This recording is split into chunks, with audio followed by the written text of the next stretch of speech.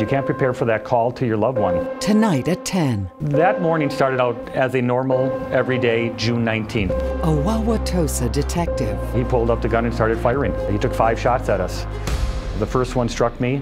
His incredible story of courage. And I didn't know if I was going to live or not. And the promise he made to himself that may have kept him alive. It probably saved my life. A today's TMJ4 exclusive. Tonight at 10.